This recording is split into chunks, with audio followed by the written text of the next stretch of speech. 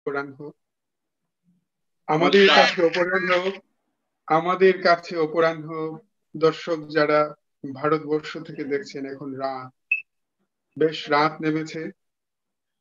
আমরা রাধারমন ফোক ফেস্টিভ্যালের আজকের সমাপনী দিনে একটু আগে আমরা নানা রকমের Moroccan music, Indian classical music, Bangla সঙ্গীত, বাংলা লোকসঙ্গীত, কালার রমনাথজি প্রথম দিনে পারফর্ম করেছিলেন, মরক্কান হাসান রাজি পারফর্ম করলেন। গতকাল ছিল এক টানা সঙ্গীত চলছিল। বাংলাদেশ ভারত থেকে যুক্ত হয়েছিল, একটু আগে আমরা জাস্ট শেষ করলাম। জয়তী চক্রবর্তী কলকাতা থেকে যুক্ত হয়েছিলেন। আজকে এখন যার সঙ্গে বসছি, নমস্কার কুমারদা।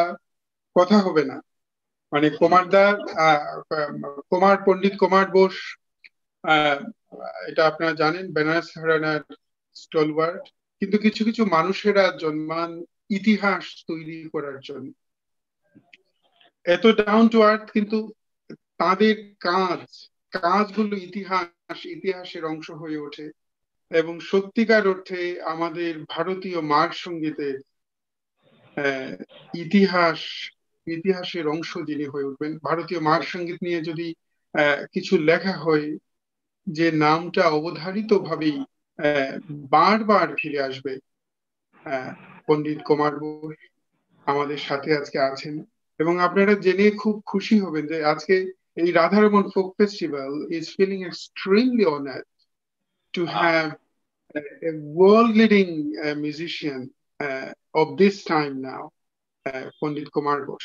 কি আনন্দ লাগছে কুমারদা। এবং আপনাকে একটা জিনিস বলে রাখি, এই ফেস্টিভ্যালের আপনি সামনে যখন লন্ডনে আসবেন, এটা একটু বলে রাখি, আপনাকে নমস্কার জানিয়ে এটা বলতে চাই যে এই ফেস্টিভ্যালের একটা প্রধানতম উদ্দেশ্য হলো to promote the joy of life এবং তবলার রিদম। এই রিদমের মানে পরতে পরতে তো আনন্দ। গান করে আমরা বারবার বলি যে এটা একটা অনন্ত চুম্বন করে করে প্রত্যেকটা শব্দ দর্শকদের উদ্দেশ্যে ছড়িয়ে দিতে চান। আপনারাও হাতের মানে এটা প্রত্যেকটা রিদমের সঙ্গে কিন্তু you try to promote the joy of life. সবথেকে বড় কথা আমার যেটা ভালো লাগছে সেটা হচ্ছে কায়দার, যে তোমরা যেটা ফোকের ওপরে একটা এত বড় একটা উৎসব করছো এবং ফোক নিয়ে কাজ করছো, এইটা আমাকে মানে সাংঘাতিক। কারণ ব্যাপার হচ্ছে আমরা সবাই জানি ফোক হচ্ছে মাদার অফ এনি মিউজিক, এবং ওইটা আর আমার তো মানে বিশেষ করে মানে ফোকের উপর একটা বিশাল টান আছে। মানে আমি সাংঘাতিক ভালোবাসি ফোক শুনতে এবং ফোক নিয়ে কাজ করতে খুব ভালোবাসি। আমার সুযোগ হয়নি বাইরে সেরকম ভাবে কাজ করার, কিন্তু যাই হোক, তো আমার এত ভালো লাগছে যে তুমি এই উৎসবের মধ্যে আমাকে ডেকেছো এবং আমাকে এইভাবে একটা স্কোপ দিচ্ছ কথা বলার জন্য। এর জন্য আর আমাকে পণ্ডিত কুমার বলো না, আমাকে কুমার দা বললে আমি অনেক বেশি আপন বলে মনে হয়। এটা জানি তো, জানি কুমার দা, আপনার এই জায়গাটা জানি, এত আত্মসমাহিত একজন মানুষ। কিন্তু যে আমরা আমাদের সৌধের কাজ সম্পর্কে হয়তো জানেন, আমরা ওখানে this is the leading Indian classical music প্রমোটার্স here in the UK. আমরা গজল, ঠুমরি এন্ড খেয়াল ফেস্টিভ্যাল করি, নানা রকমের ইউনিক, এডিনবারা ফেস্টিভ্যালেও নানা রকমের ইউনিক এক্সপেরিমেন্টাল ক্লাসিক্যাল মিউজিক এবং রাগ ছায়ানট নিয়ে একটা পরিবেশনা ছিল আপনার হাউস অফ কমন্সে। রাগ ছায়ানট এবং সেবাস্টিয়ান বাখের গোল্ডবার্গ ভেরিয়েশন, একটা ফিনোমিনাল কম্পোজিশন, যেটা রাগ ছায়ানটের খেয়াল ফর্মের সাথেও গেল এবং তার সাথে আবার শূন্য বুকে পাখি নজরুলের গান, খেয়াল এবং বাণী দুই ফর্মেই খুব মানুষজন এনজয় করেছে। এই কাজগুলোর পাশাপাশি কুমারদা যেটা রাধারমন সোসাইটি বলে, এটা একদম এটা দুটো অনুষ্ঠান করে। একটা হলো বাউল এন্ড বৈষ্ণব মিউজিক ফেস্টিভ্যাল, যেটা লন্ডনে হয়, আর লিডসে যেটা হয় রাধারমন ফোক ফেস্টিভ্যাল, যেটা 10ম বছর পূর্তি হচ্ছে। এবং এটা হয় কি, ইয়র্কশায়ার ডেলস এর সৌন্দর্য তো জানেন, এবং ওখানে একদম নদীর পাড়ে একদিকে বাঁশি বাজছে, অন্যদিকে মানুষজন বারবাকিউ করতে করতে গান শুনছে, এবং রাতের বেলা একটা অপূর্ব সুন্দর লেক আছে, পাহাড়ের উপরে একটা লেকের পাশে বাংলো, সারা রাত ব্যাপী গান চলতে থাকে। বাই এনি চান্স এই রাধারমন ফেস্টিভ্যাল, রাধারমন বৃন্দাবনে যে রাধারমন বাবুর ইয়ে আছে, তার সঙ্গে কি রিলেটেড, মানে ওখানে না একটা উনি রাধারমণ? না, উনি বাংলাদেশের একজন মিস্টিক ফিলোসোফার ছিলেন, বৈষ্ণব। মানে আমাদের যে মধ্যযুগের আহ, পদকর্তা, যারা মধ্যযুগের শ্রীকৃষ্ণ কীর্তন যারা রচনা করেছেন, এর পরবর্তীতে রাধারমণ প্রচুর শ্রীকৃষ্ণ কীর্তন লিখেছেন।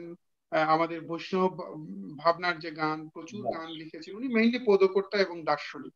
তো তার নামকে সম্মান করে এই অনুষ্ঠানটা হচ্ছে। কিন্তু সত্যিকার অর্থে এটা আমাদের, যেহেতু তার গানে মিশে গেছে আমাদের বাঙালি ফোক যত ধরনের লোক গান আছে, এই লোকগানগুলো মিশে গেছে। তো আমরা চেষ্টা করছি এই বাঙালি লোকসঙ্গীতকে একটা বিশ্বমঞ্চে নিয়ে যাওয়ার জন্য। নানা রকমের আইরিশ মিউজিকের সাথে, আমরা গ্রিক মিউজিকের সাথে, ইটালিয়ান মিউজিকের সাথে, ইটালিয়ান লারেঞ্জো থেকে একটা অদ্ভুত সুন্দর মিউজিক আছে সামনের বছর। এবং কুমারদা, আপনাকে এই এই নয়নাভিরাম লিডসের আমন্ত্রণ জানিয়ে রাখছি কবিদের পরে এই ফেস্টিভ্যালে। Festival will be honored, already is honored to have you as part of this আসবো এবং festival. এই নিয়ে কাজ করবো আসবো এবং এই নিয়ে কাজ আচ্ছা, কথা হবে না কুমারদা, কি বললেন, কি আনন্দ লাগছে। আমরা দর্শকরা, দর্শকদের জন্যই কিছু আহ, কথা শুনতে চাই।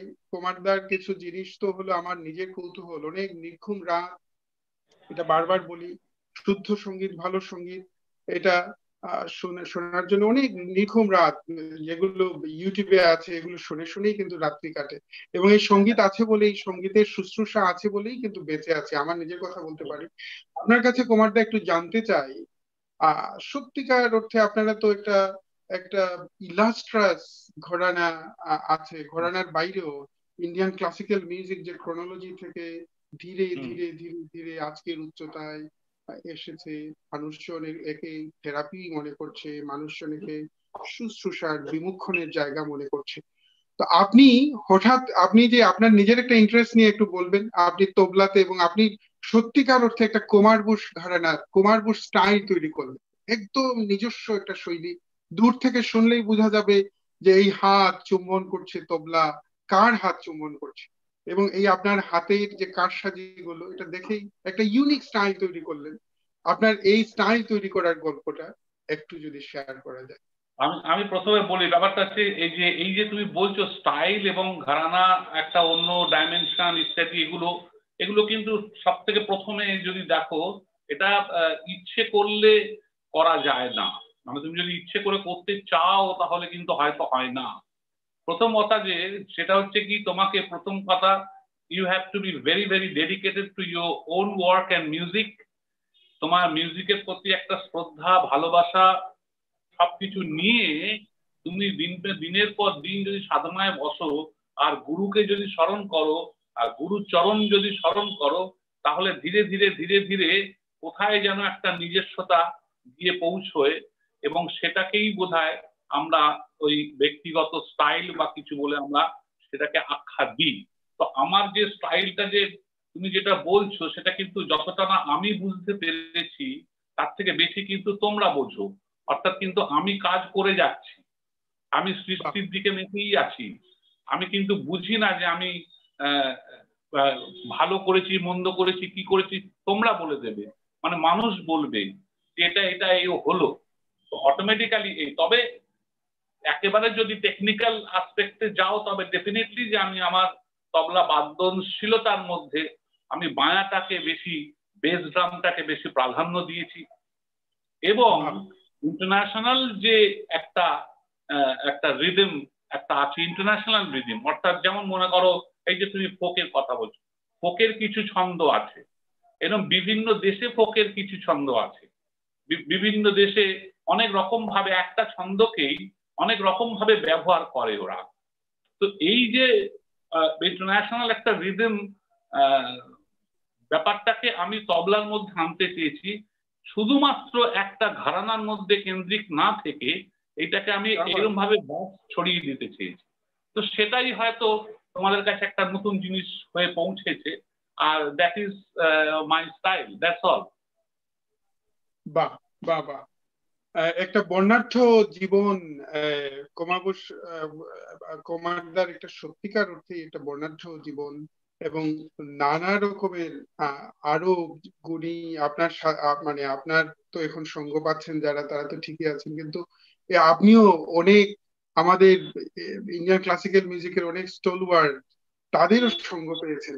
একটু তাদের নিয়ে একটু কথা বলা যায় হয়তো, যদি এই ফাঁকে আপনার এই ফাঁকে একটু আমি সুযোগ তো থাকলে।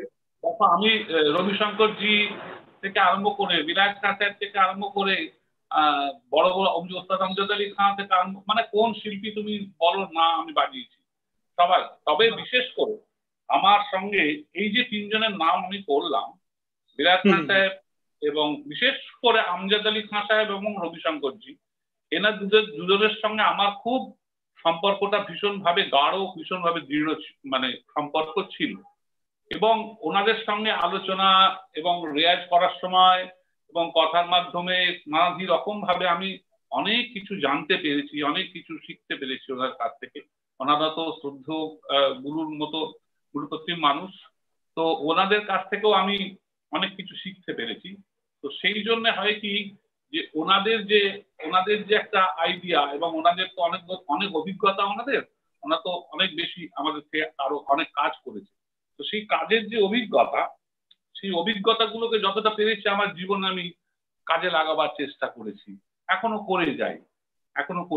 আমরা আসলে কি, আমরা একটু অন্যরকম চিন্তাধারার মানুষ। আমরা জানি এখন আমরা 21st সেঞ্চুরিতে আমরা কম্পিউটারের যুগে ঘোরাফেরা করছি, নিউক্লিয়ার যুগে ঘোরাফেরা করছি, কিন্তু আমার মনে হয় যেটা, যে এটাকে একটু ব্যালেন্স করে চললে বোধহয় ভালো আমরা করতে পারি ব্যালেন্স। হঠাৎ কিনা আমরা এই সাধনার জায়গাটাকে আমরা কম্পিউটার লেফট রাখি, মানে ওখানে আর কম্পিউটার বা নিউক্লিয়ারকে ঢুকতে দিই না।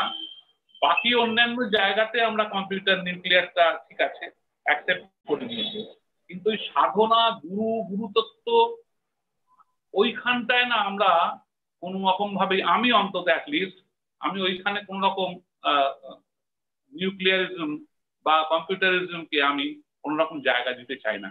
ওইটা আমাদের পুরনো, যেরকম ভাবে গুরুর কাছে বসে শিখেছি, আর সেই যে তালপাতার গন্ধ, সেই যে পাতার গন্ধ, মুটির গন্ধ, পুকুরের জলের গন্ধ, মাছের গন্ধ, পুকুরে ছোটবেলায় ছাপিয়ে পড়ার একটা গন্ধ, এই যে ব্যাপার, এইটাকে ধরে রাখা, গুরু মশাই, পণ্ডিত মশাই, একে ধরে রাখা, বুঝতে পেরেছো?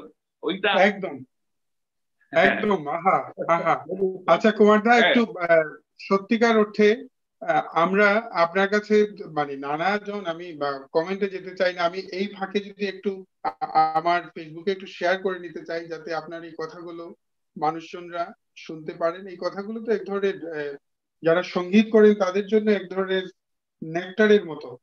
আমি একটু শেয়ার করে নিচ্ছি আপনার সঙ্গে কথা বলেই। আর এই ফাঁকে আরেকটা হতে পারে, কুমার দা, দেখলাম আমরা যখন শুরু করি তখন দেখলাম একটা একটা কি যেন বাজলো, একটু বাজলো বটে, কিন্তু সম্মোহিত হলাম, আপনার হাতটা পড়লো কোথাও, কিন্তু সম্মোহিত হলাম। একটু হতে পারে, একটু যদি আমাদের দর্শকরা এই আশীর্বাদটুকু পায় আপনার কাছ থেকে, মানে যারা দেখছেন, festival will be honoured as well. হ্যাঁ।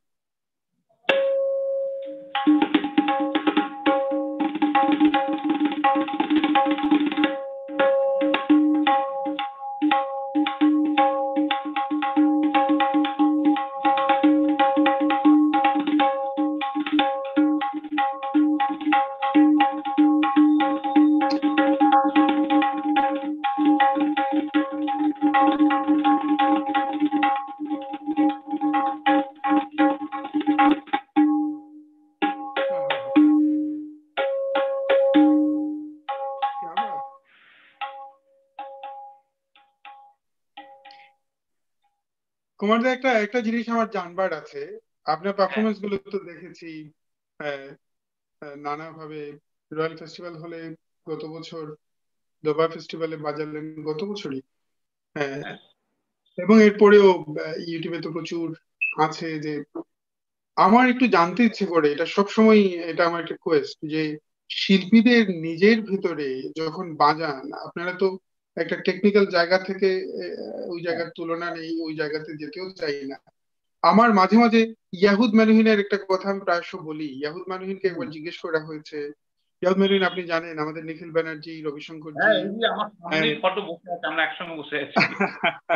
তো ইয়াহুদ মানিনকে একবার জিজ্ঞেস করা হয়েছিল, আপনি ইয়াহুদ মানিনের সাথেও কাজ করেছেন না হ্যাঁ, কুমারদা? ওয়াও করেছি। ওয়াও, হ্যাঁ হ্যাঁ হ্যাঁ। আমার একটা ছোট সৌভাগ্য হয়েছে অবশ্য, রয়্যাল মানে মারা যাবার আগে রয়্যাল আলবার্ট হলে উনি বাজালেন। কিন্তু যেটা বলছি যে আহ, ওনাকে জিজ্ঞেস করা হয়েছে যে উনি যখন বাজান তো আসলে তো বোধ হয়ে নিজেও বাজান, যারা শোনেন তারা একটা অন্য জায়গাতে যান, উনি নিজেও খুব একদম সম্মোহিতের মতো বাজান। তো জিজ্ঞেস হুম। করেছে যে আপনারা তখন কি ফোকাস করেন আপনি যখন বাজান? তো ওনার আনসারটা ছিল যে প্রত্যেক সঙ্গীত শিল্পী এক ধরনের একজন ভ্যান গঘ, উনি একজন পেইন্টার, প্রত্যেকেই পেইন্ট করতে চায় তার তার যে জায়গাটা, তারাও পেইন্ট করতে চায় কিছু।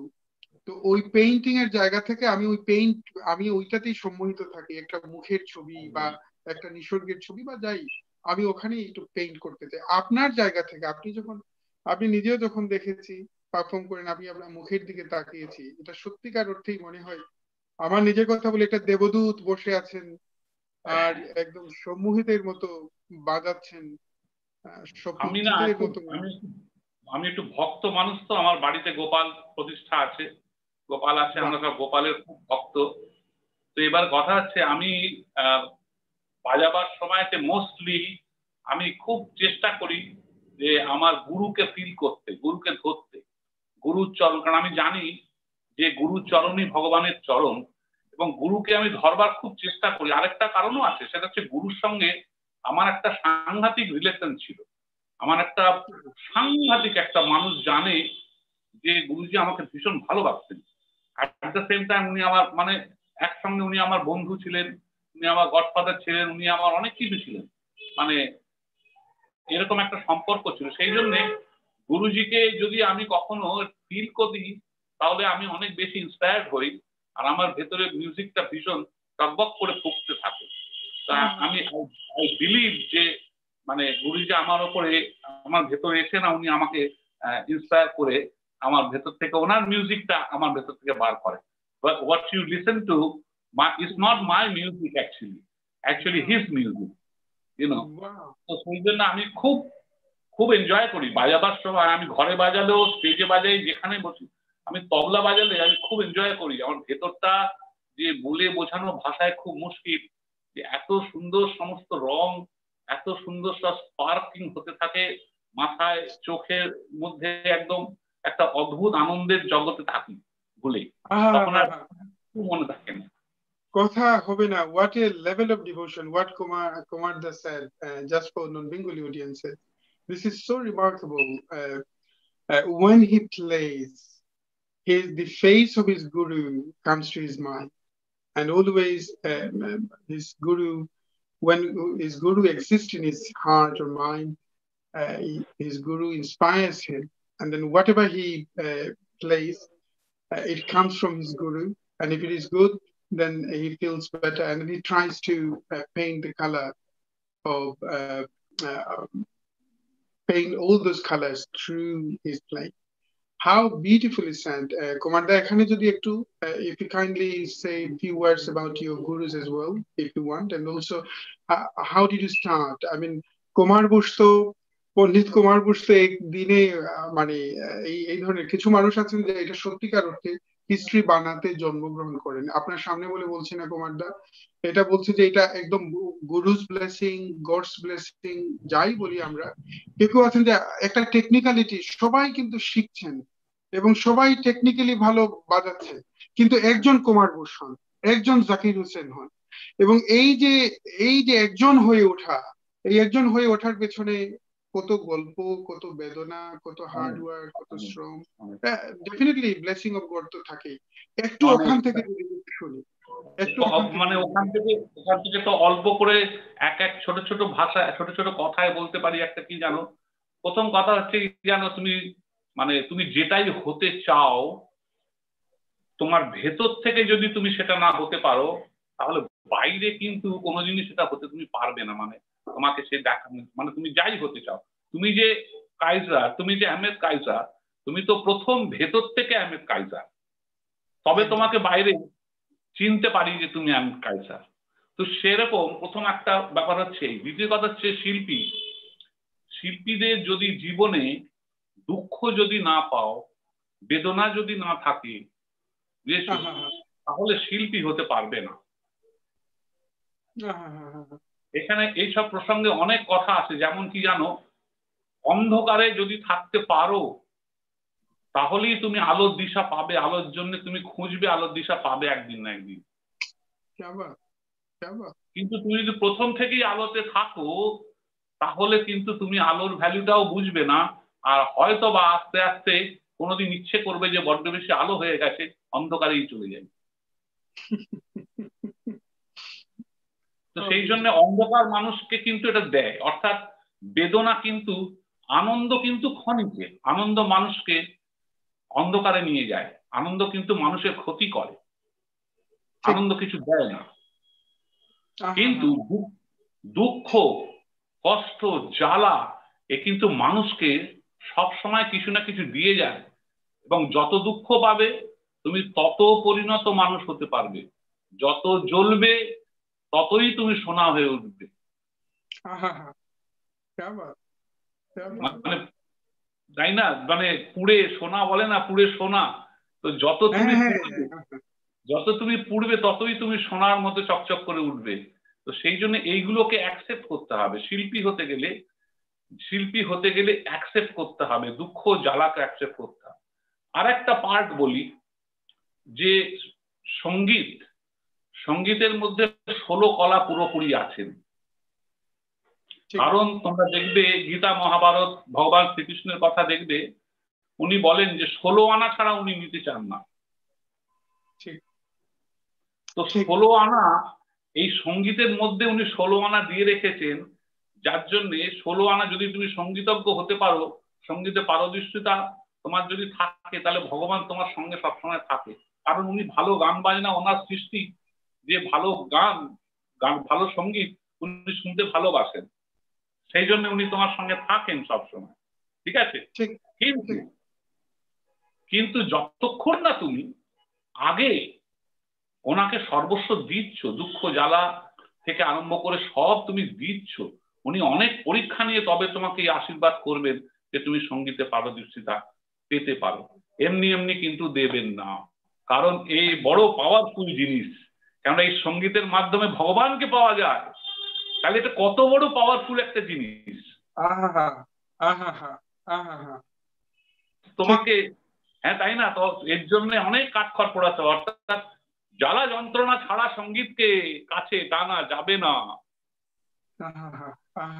এক্স্যাক্টলি, কি সুন্দর বললেন। আর আরেকটা, what is said, this is also remarkable to me, যে জীবনে আনন্দটা সবসময় ক্ষণিকে, এই আনন্দের তৃষ্ণায় মানুষজন সারা জীবন, এবং এটা মানে এটা খুব দার্শনিক জায়গা থেকে, আপনারা যারা হিডনিস্টিক ফিলোসফি নিয়ে জানেন, স্টুয়ার্ট মিলের কথা এখানে আসতে পারে, আমরা ওই জায়গাতে যাচ্ছি না, কিন্তু সত্যিকার অর্থে আনন্দের তৃষ্ণা, মানুষ আনন্দের তৃষ্ণা দেখে দেখে মনে হয় মানে ওই যে দূরে অগ্নিকাণ্ড আছে, অগ্নিকুণ্ড জ্বলছে, এটা দেখে দেখে মানুষজন শীতের রাতগুলো পার করে। কিন্তু অগ্নিকুণ্ডের কাছে যাওয়ার পরে এটা কিন্তু মাত্র বড় জোর 1 মিনিট আপনি উপভোগ করবেন, এরপরে কিন্তু এটা আপনি অভ্যস্ত হয়ে গেল, এটা আর আনন্দ থাকে না।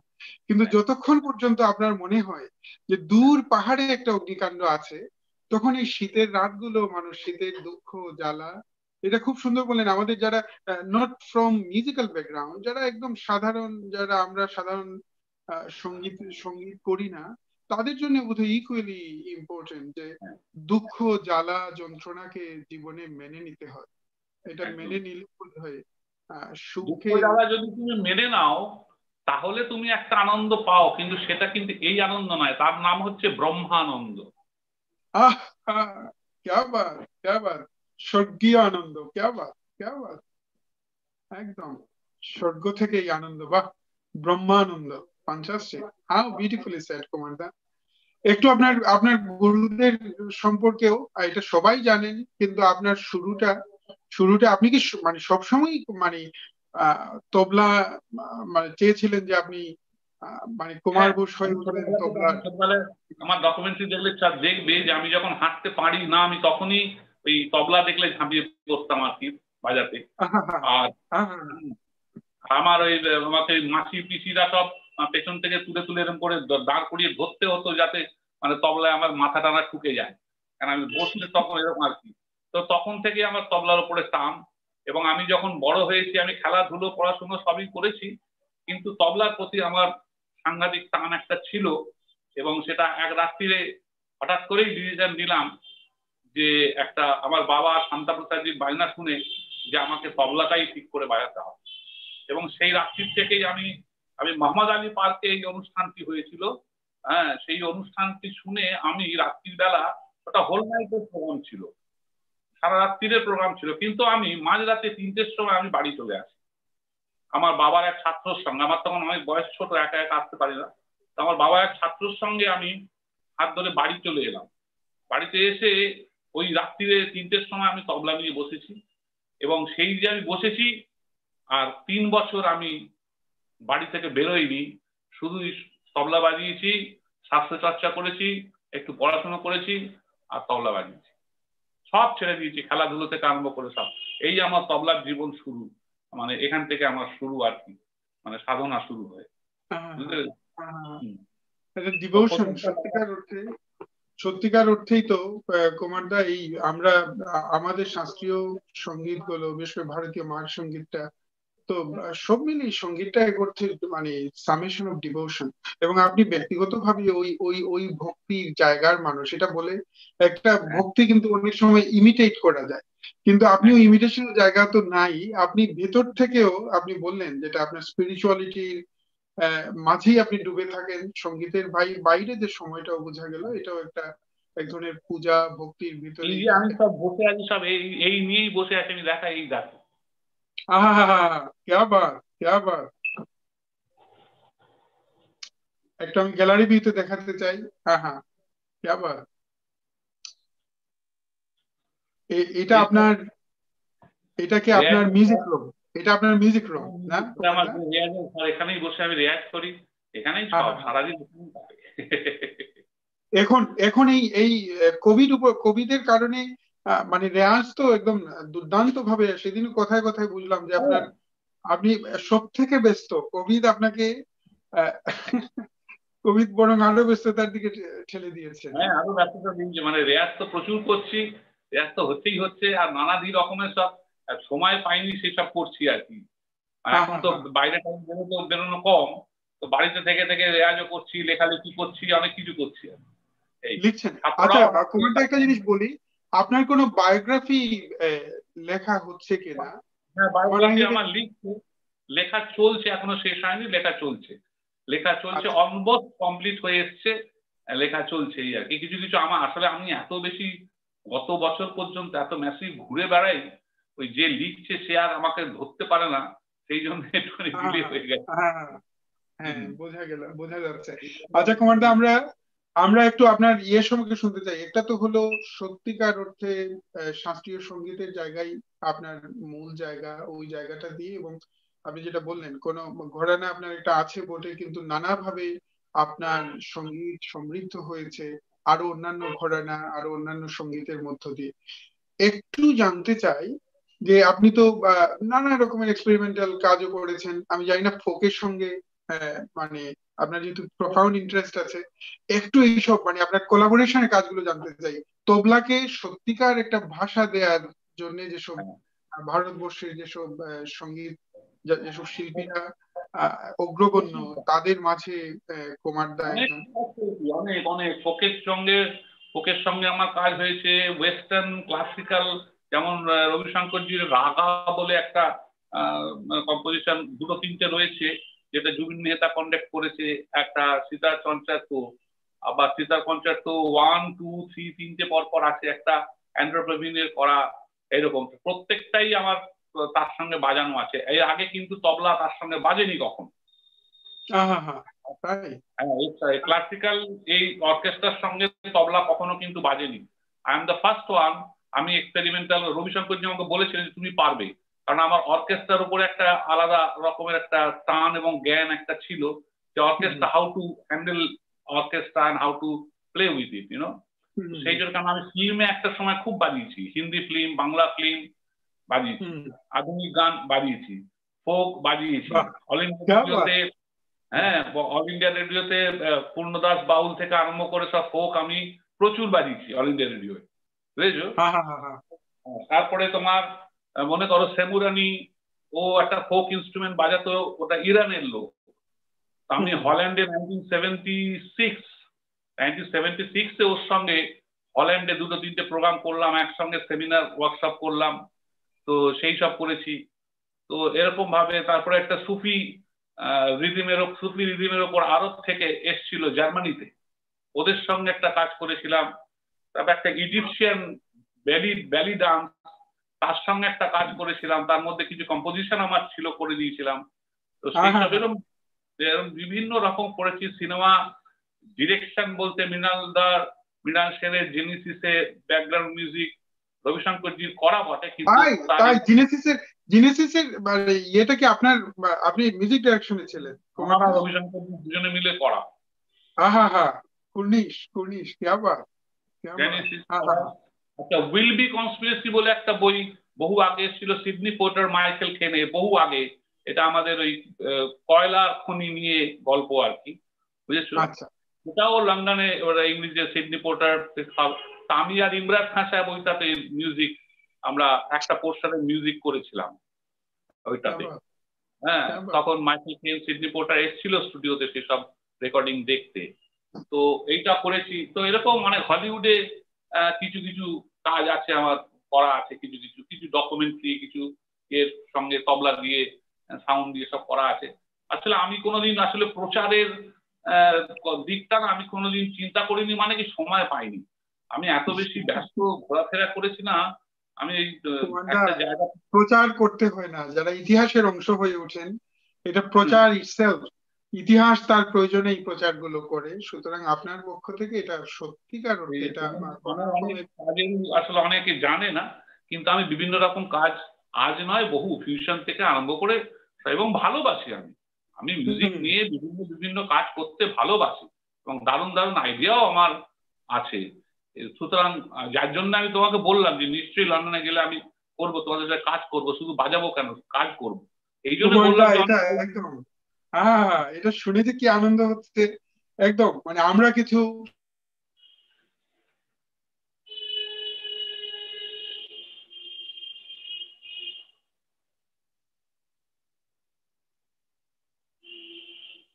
আটকে গেছে, স্টার্ট হয়ে গেছে ইন্টারনেট।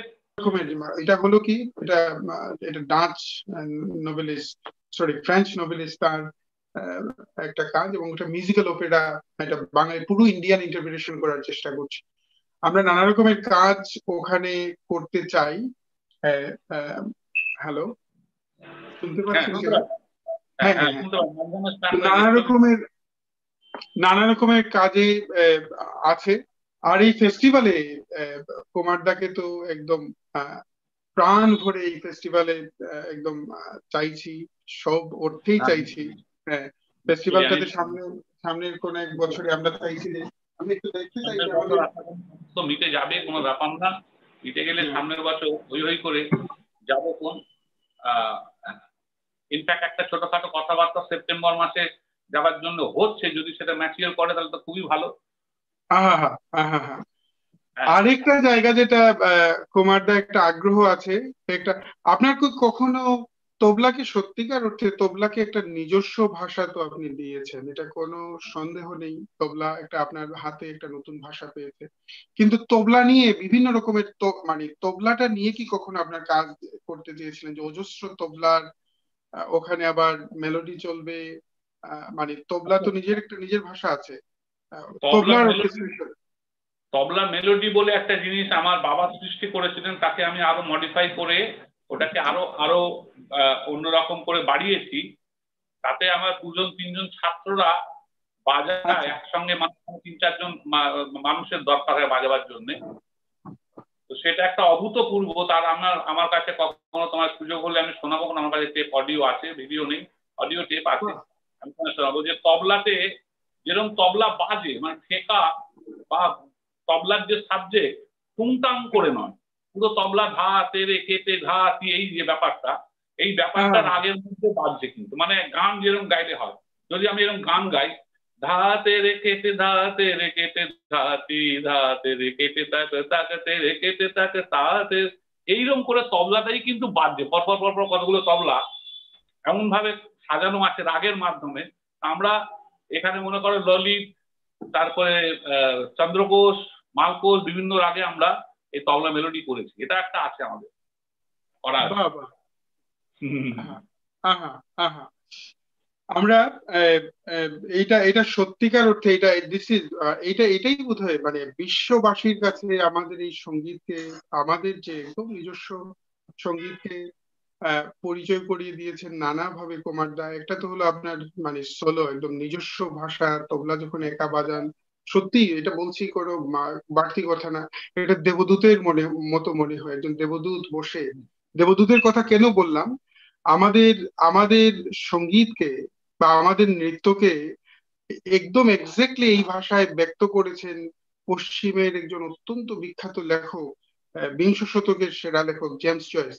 উনি উদয় শঙ্করজি, রবিশঙ্করজির ভাই, তার নৃত্য দেখেছেন ডাবলিনে, তার তার নাচ দেখেছেন। নাচ দেখে ওনার মেয়েকে চিঠিতে লিখছেন যে হঠাৎ করে দেখি একটা দেবদূত মঞ্চে নেমে আসছেন, মনে হলো যে একটা ডিভাইন লাইট একটা নামলো। এরপরে আমি 1 ঘন্টা 1.5 ঘন্টা আমি কি হয়েছে আমার ঠিক মনে নেই, আমি এত সম্মোহিতের মতো উপভোগ করেছি।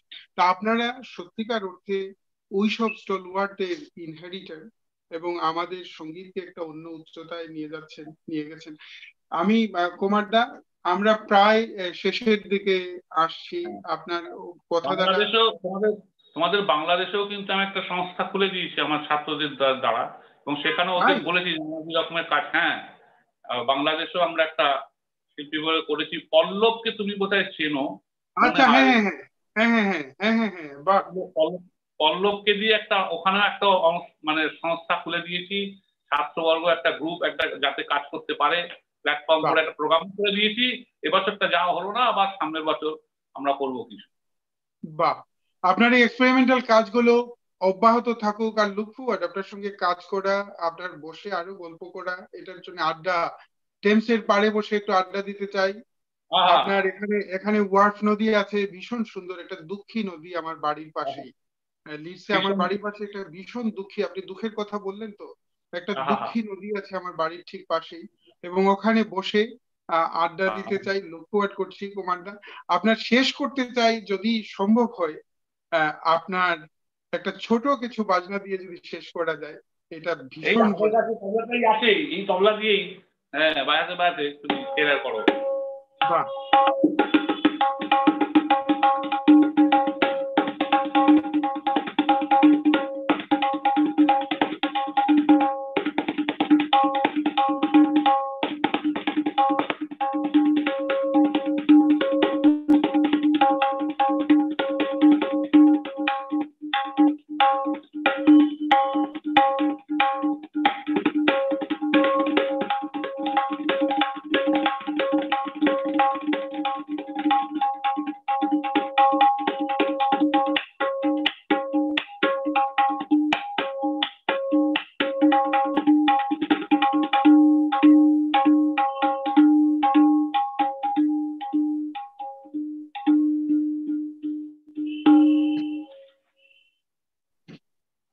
আহা, কথা হবে না কুমারদা।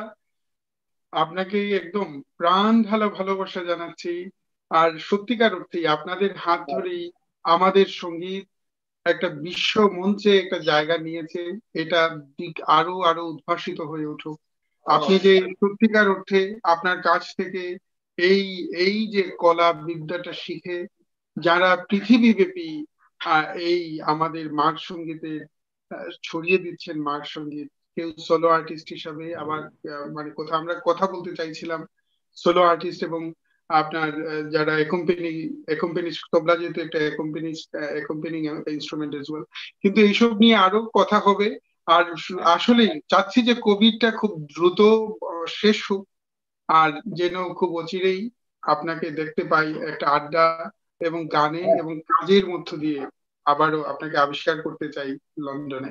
কুমার তোমরা দা, খুব ভালো কাজ করো, ভালো থেকো, সুস্থ থেকো, অনেক বড় বড় কাজ করো এবং আরো তোমাদের এই উৎসব আরো বড় হোক। আবার নিশ্চয়ই দেখা হবে। ভালো থেকো।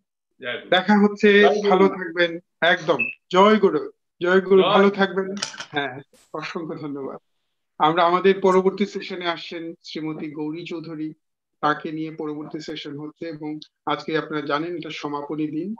আমরা সমাপনী অনুষ্ঠানে এরপরে বাংলাদেশ থেকে আসি যোগ দেবেন। তো আপনাদের সবাইকে পরবর্তী সেশন গুলো অমিত দে আছেন পরে। তো সুতরাং আজকে সারাদিন ও 3 দিন ব্যাপী আমরা সঙ্গীতের ভিতরে ছিলাম। খুব দ্রুতই আমরা সামনের সেশন শুরু করছি। দেখা হচ্ছে সামনের সেশনে একদম ঠিক 5টায়, ইউকে সময় ঠিক 5টায় শ্রীমতী গৌরী চৌধুরী গানের আসর হবে 1 ঘন্টা ব্যাপী। তো আপনারা যোগ দেবেন। সবাই ভালো থাকবেন। দেখা হচ্ছে in just few minutes time. Thank you.